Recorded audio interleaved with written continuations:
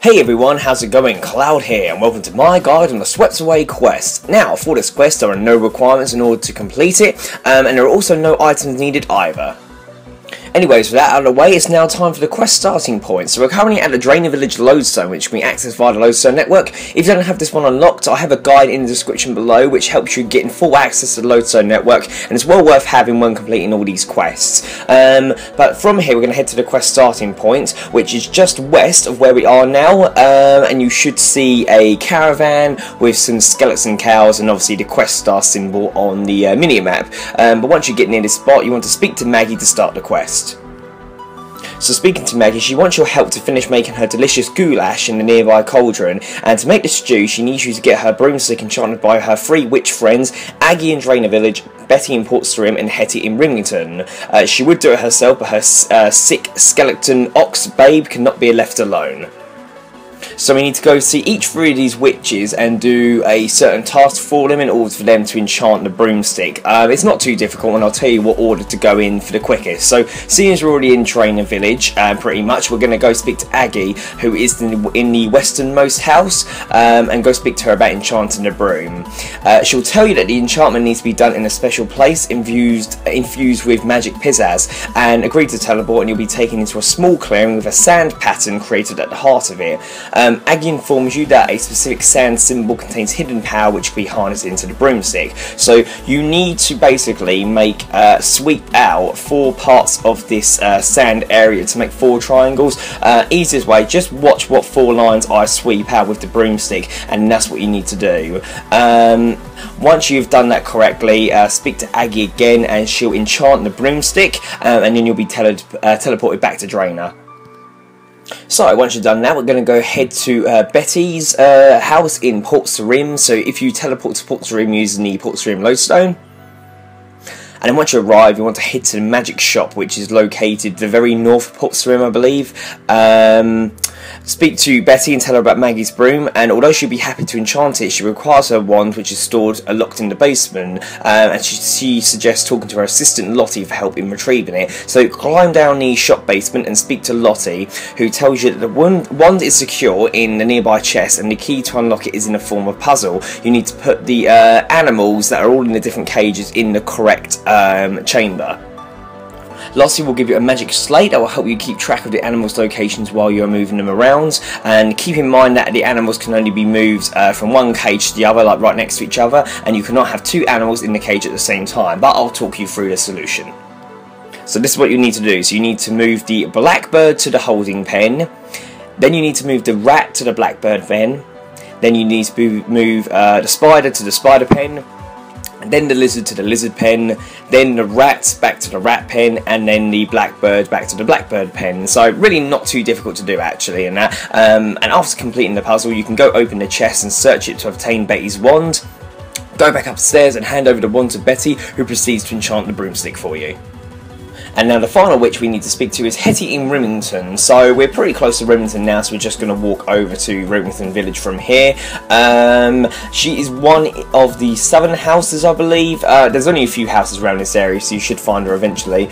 And instead of enchanting the broom, she says that she will make some broom ointment for you. However, she needs a newt to complete it, and she'll tell you to get a newt from her basement. So go down the trapdoor south of her house and talk to Gus, the delivery ghoul, and he explains that he mismatched labels for the crates located in the basement and asks you to correct the labels before he lets you take a newt.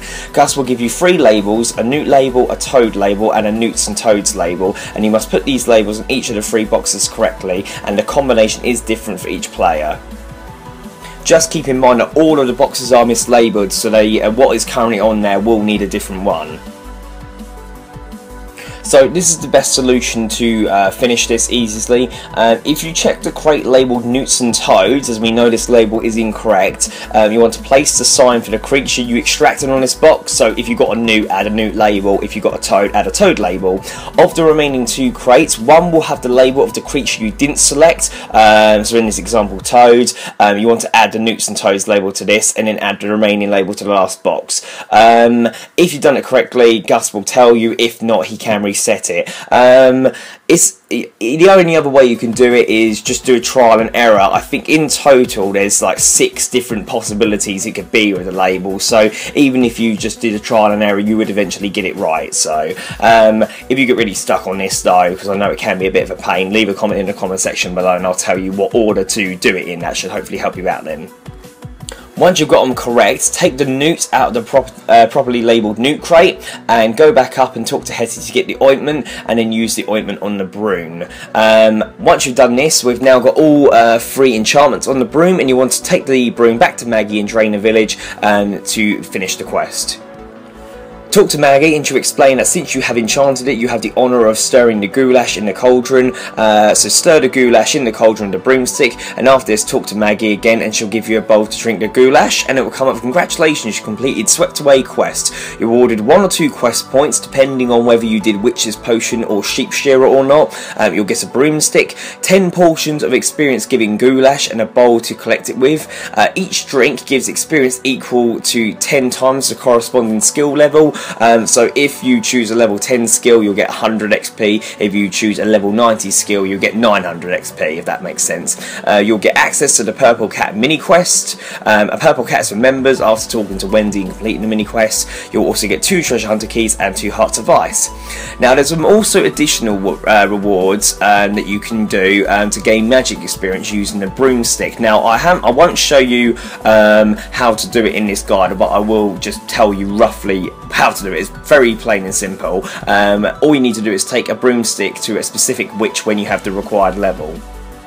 So for magic level 1, if you take the broomstick to the sorcerer's apprentice in El Kharid, they will enchant it to give it the ability to fly the broom to the sorcerer's garden, but you must complete a diamond in the rough in order to talk to the apprentice.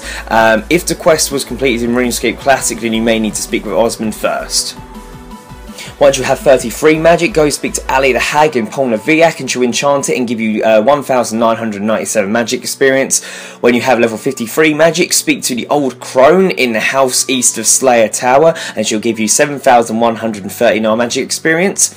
When you have level 73 magic, go speak to Baby Yaga on Lunar Isle, which also obviously requires a Lunar Diplomacy quest, and you'll get 10,338 magic experience. And then when you have level 93 magic, speak to Cardia in the Underground Pass and you'll be given 14,979 magic experience. So there's quite a lot of potential experience there when you have the required levels, so it's more of a case of not forgetting about getting these when you do have the required levels. So, but yeah, overall pretty good quest, and the experience giving goulash is pretty handy. You can come back and have it at any time. It doesn't have to be straight after the quest. You can wait till you've got a really high level skill and then you'll get more experience for that skill then using the goulash, but completely up to you.